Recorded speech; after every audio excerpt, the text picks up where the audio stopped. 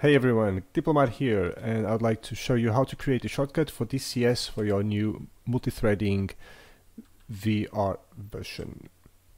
As per Ego Dynamics, now we do have a new folder called bin-mt. In there you can find the DCS file. You create a shortcut, then to launch it in VR you also have to add this little thing at the end. So let's do it just to show you.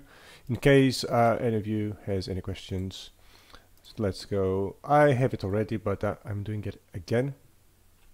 So here we have the DCS file. You create a shortcut as always. So here it is, the new one. You right click, go to properties, and then on the target section you paste that string with a space -- force _ enable _ VR.